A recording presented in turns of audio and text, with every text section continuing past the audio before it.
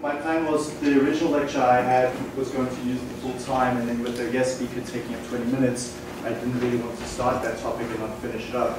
So I had this decision then yesterday afternoon to just, based on a lot of the discussion that I've had in some of the groups about the project, and just to talk about where we are in this course, what we're doing, where we're heading.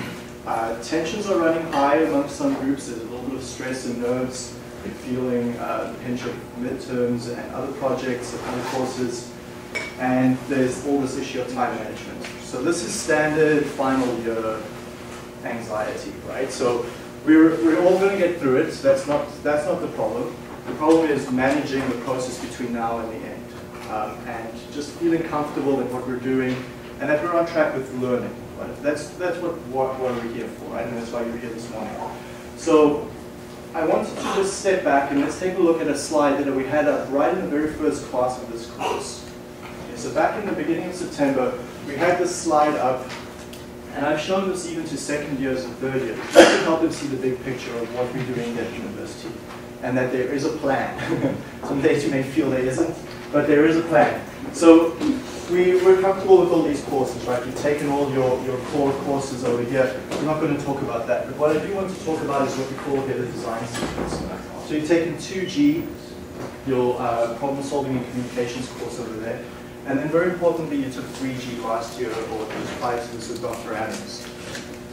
And you've learned a whole lot of good flow sheeting skills over there in 3G.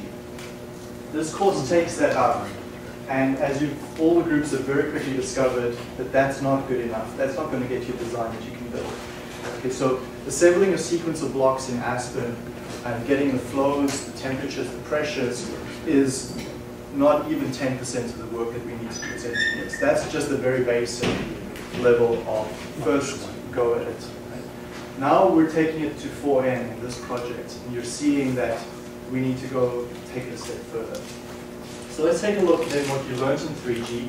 You learned that flow sheeting in 3G. I'm not sure if Dr. Adams covers different study of process equipment, but certainly covers flow sheeting and process synthesis. So how do you sequence up or structure a flow sheet, and some of the decisions one makes over there. And you may or may not have covered how those physical property calculations are done in software. So that's the focus of 3G. Now in 4N, we take that and say, let's assume we've got that flow sheet, which is why you've all been given the Aspen diagram there, fully solved. You basically got the solution to the 3G course project last year. That's that Aspen flow sheet. And we're going to say, well, we're focusing here on 4N and several things. The one is the economics of the process.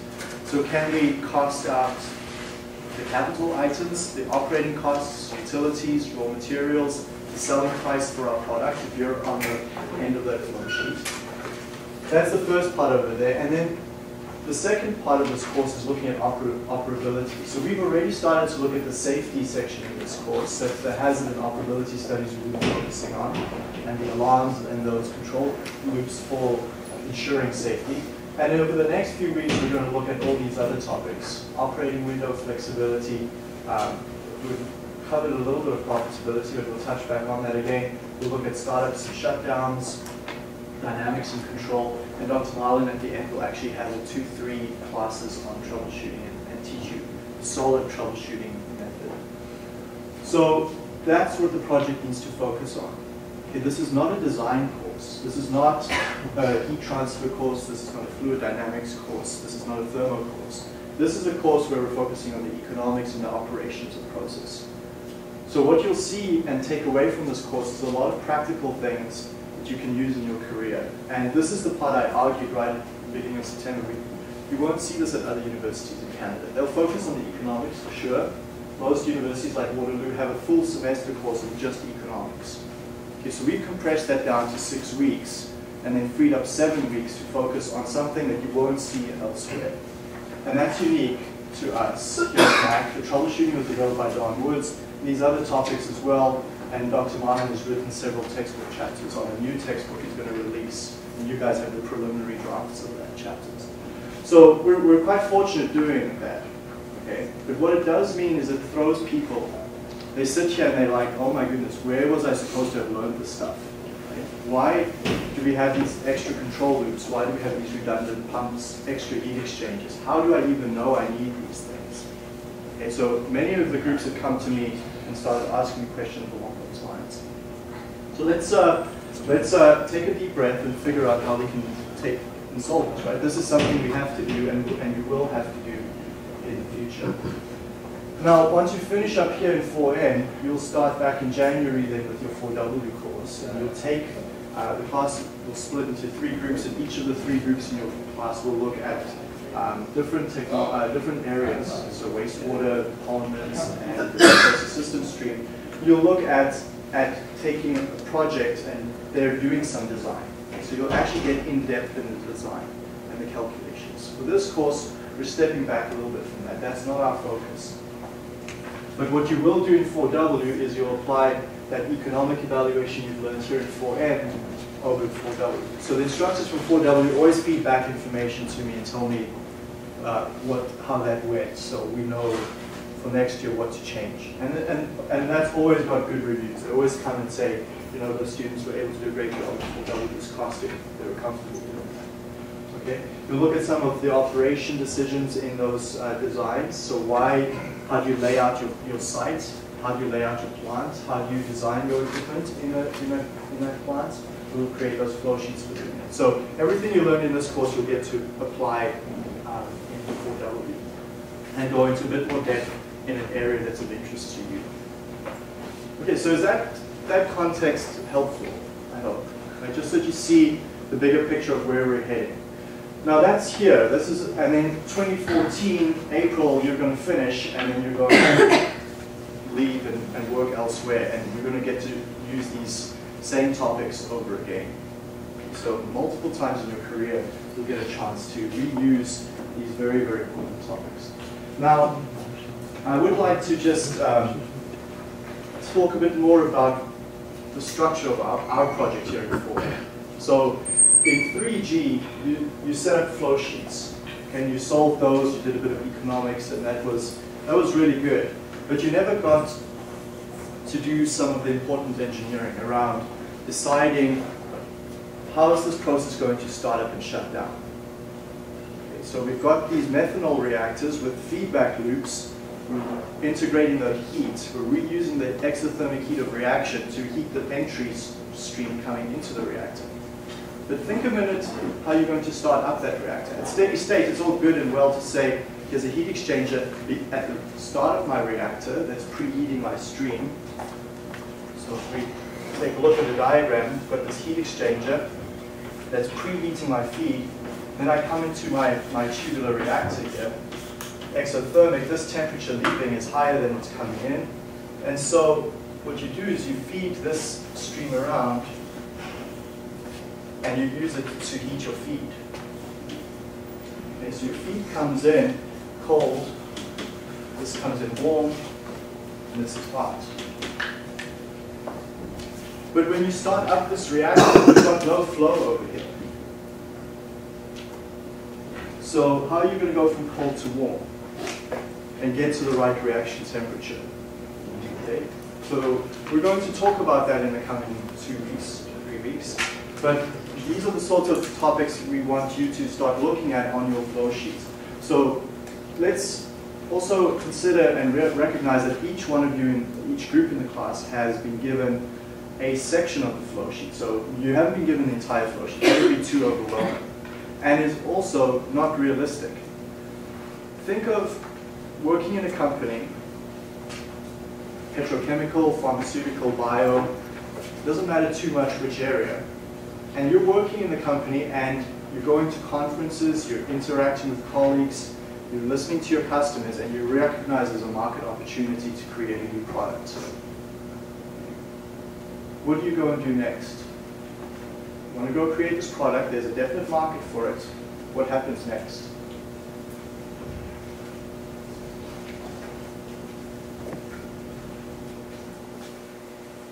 Any suggestions?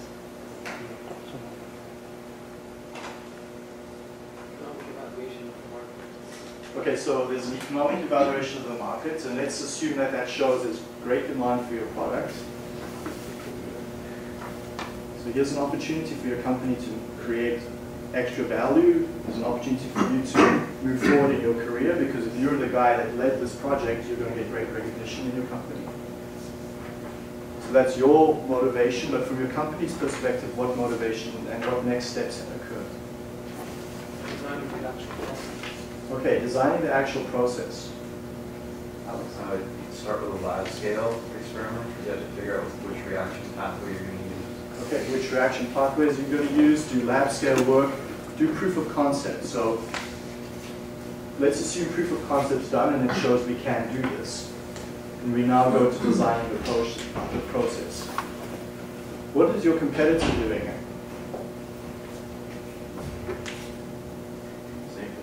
Absolutely. Your competitor's doing exactly the same thing as you. We're not the only smart engineers in the world, right? Let's recognize that there are other people that are as good or better or worse than us, and other companies are doing similar work, okay? How are they going to design their flow sheet versus how are we going to design our flow sheets and execute that project is going to establish who gets to sell and make their product available to the market first. Okay, so we're comfortable with first mover advantage. The person who gets to the market first and establishes their footprint and name over there can usually end up dominating that market. By and large, I mean there's exceptions always.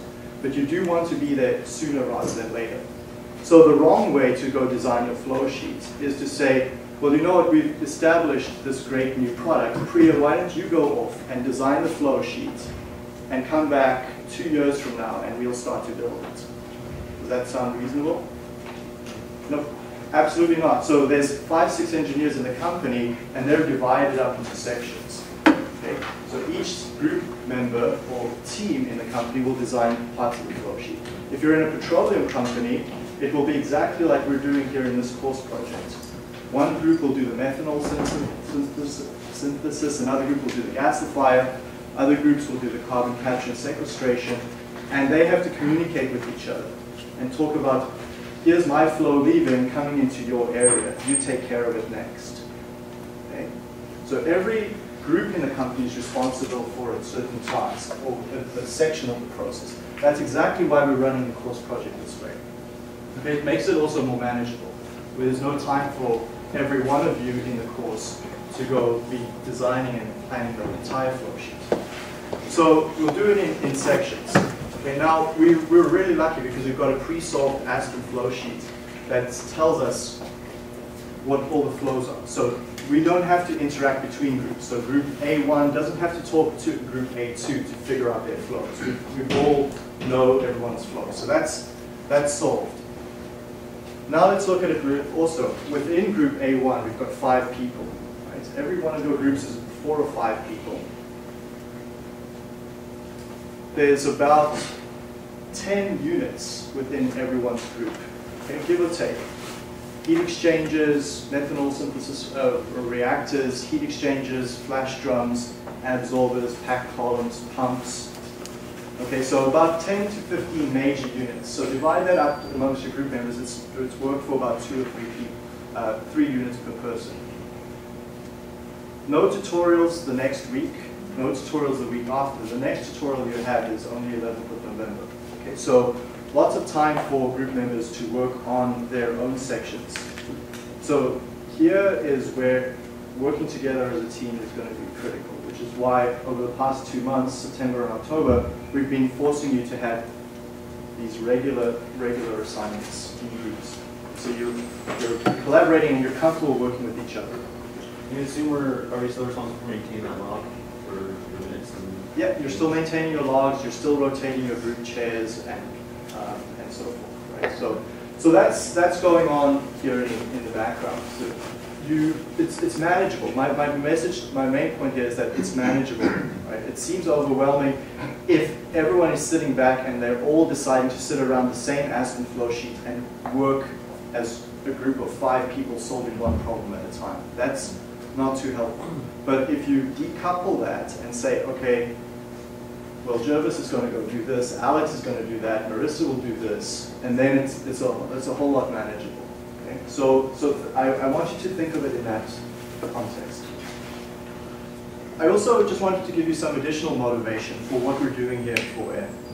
I just wanted to share this with you. This was a job description for a petrochemical company that one of the students here in the class showed me. Now, this doesn't apply just for petrochem. It would apply for any job. You'd see this. I'd encourage you, like obviously some of you are not interested in petroleum. That's the last area you want to work in. Others, this is great. But whatever your area of interest you'd like to work in, go look for 4 or 5 job descriptions right now and see what they're looking for. Read them and see what the responsibilities are. In this particular project, job description, it's interesting to read here that your assignment will work as a junior engineer designer or operations support engineer under the guidance of an experienced engineer. So you'll be working with someone. There is no way you're walking in and going to be responsible for designing control loops and relief systems and operations on the process with no oversight. So you're going to have a good mentor, or at least an experienced mentor. Now, you will be working in a team. You'll always see this teamwork, group work of some sort. It's every job description, so we know that. Developing and evaluating alternate solutions to recommend the best business option. So there's the first 4 weeks of 4N over there summarized. Employing standard company design and process simulation tools, that's 3G, to describe the solution in sufficient detail to determine cost. Notice this, sufficient detail. So we don't need to go design the detailed tubular reactor to calculate the cost. Can we get ballpark figures, right? Are there crude rules of thumb we can look up to determine these things?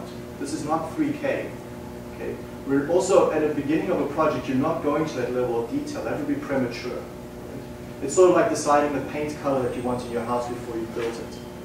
We're looking at the level of detail that's relevant to where we are in the project. We're at an early stage, so can we do just enough work, just sufficient detail to answer that question, to determine the cost. Verify operability, that's what we're going to look at the next 3 weeks from now.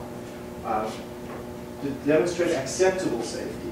So we're not over-engineering the safety, but we're designing safety levels that are appropriate to the unit operation. Okay, so the gasifier in that flow sheet that we're looking at, and the methanol synthesis, these are high temperature exothermic reactions taking place. So there's an appropriate level of safety there that's very different from the level of safety around just the boiler feed heat exchanger. Considerations and communicate the specifications to the engineering contractor. So that's 2G, 3G, 4N, all of that communication that's up over there. So that's meetings, written reports, presentations. So that was interesting from that perspective. And then finally here, operation support, with guidance from senior technical experts and refinery personnel to troubleshoot operating problems. That's the last 2 weeks of this course.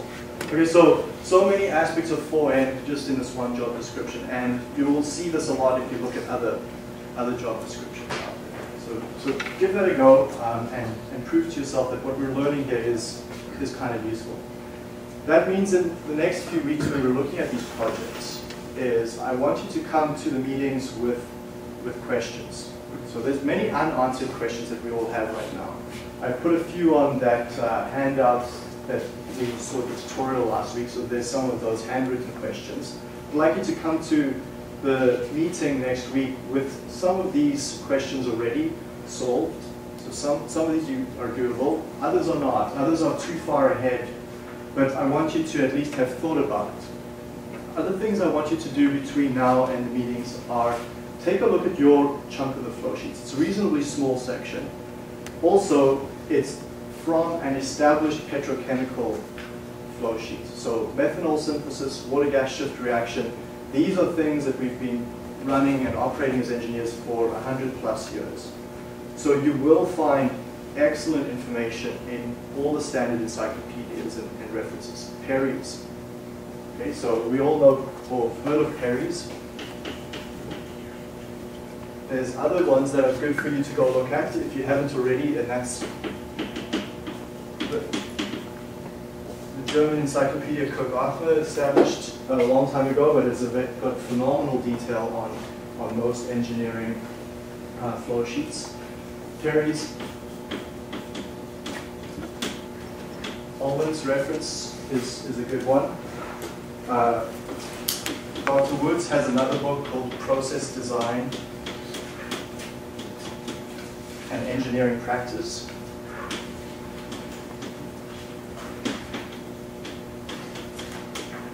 Okay, so that's got a lot of rules of thumbs on how do you size flash vessels quickly? How do you size heat exchangers? Then the three other books that I have up here, these are standard books that you'll see in the library. So this one, there's a series of 3 volumes. I only have the first here. This is by Ludwig.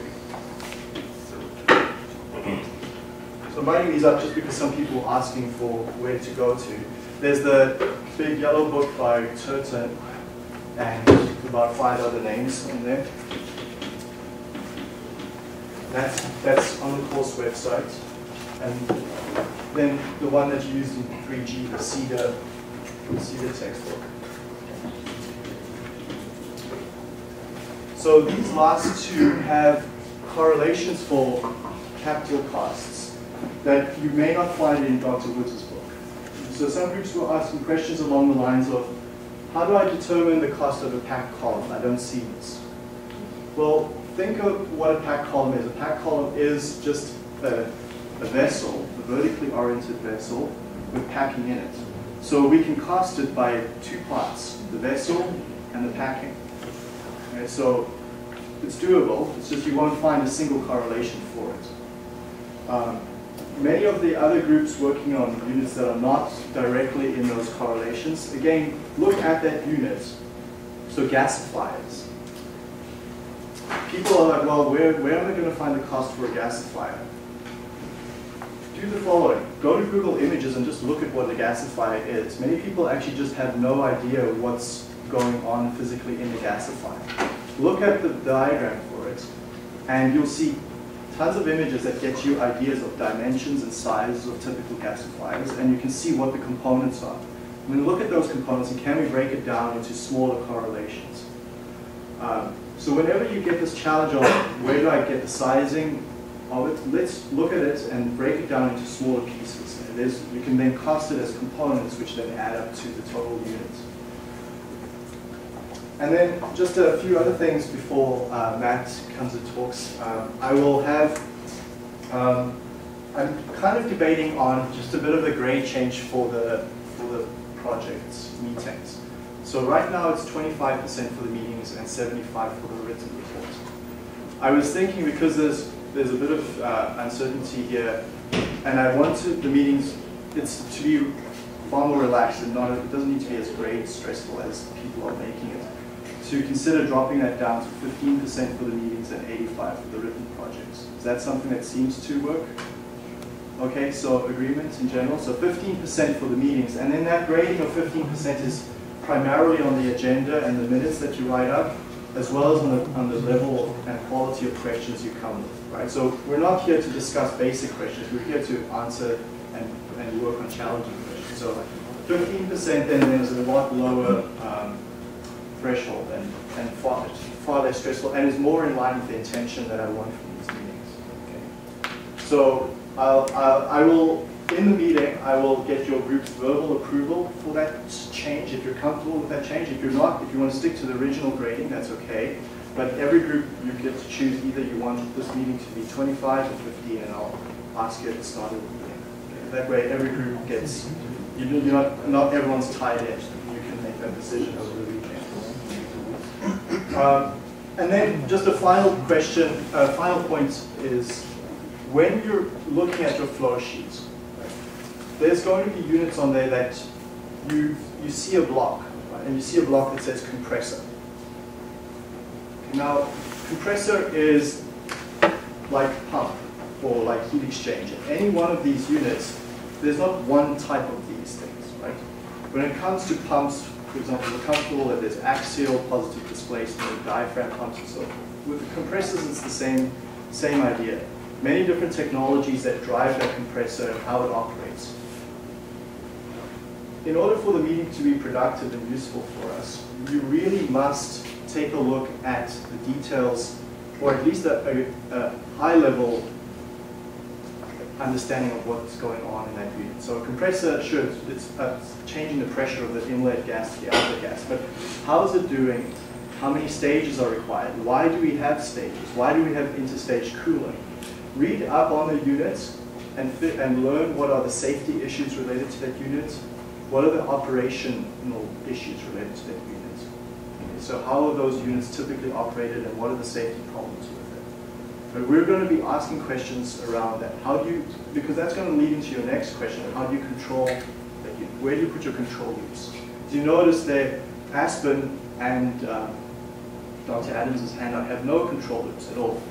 And so when we say the pressure here is 54 bar, well, how is it getting there? What's controlling it? What are we manipulating? Okay. And then one final point, just to end off related to control, is I want you to think of the following. When we look at control, there's two ways of considering control on a flow sheet. So let's maybe take a look at this last one, product pool. Product pool is, think of your fridge at home. Okay? So you're here, and if you've got a regular appetite, you're eating 3 meals a day. Okay, so you're going to your fridge, and you're taking food out. Okay, so at some point, your fridge's level is going to run low. You're going to run out of milk, you're going to run out of butter, you're going to run out of stuff in your fridge. Okay? So you need to go fill that level back up again. So you go, and there's that valve, you open it, i.e. open your wallet, go to the grocery store, and you fill up this level again. Okay? So you're here pulling food on a continual basis, and you're filling up the fridge. So you're going to the grocery store and depleting their product. The grocery store's level is dropping down. The grocery store has to go back here and open their valve and fill up their grocery store. Then they have to go back here to their original supplier. Okay? So this is a pull chain. So you're here and other consumers at this end pulling, and the control strategy is to open at the entry point based on the level of here. So that's pull strategy. Push strategy is we've got feed coming in at a given flow rate. So that flow rate is changing up and down, whatever you push it into our process. And it's usually tried to keep constant, but it will fluctuate. We'll fill up this level, and that level can get too high, we need to start opening that valve. And if that level gets too low, we need to back off on that valve opening. And that gets pushed down to the next unit. So it's up to the next unit to control itself. Okay, and so forth. And then at the end, we'll get a final flow rate after all of these levels interact. So what is our flow sheet that we're dealing with? Is it a push or is it a pull? And when you're designing your unit, you may be here in the middle. Are you receiving as a push, or are you supplying as a pull? Okay, so think about that, and we'll talk about that in the meetings as well. Okay. So next, I'd like to introduce Matt. Matt was a student here in 4N last year. He's now working out in the oil sands, and he gets to tell us a little bit about it. Appreciate your time for coming in to do that. Thanks. All right, so hi guys. As Kevin said.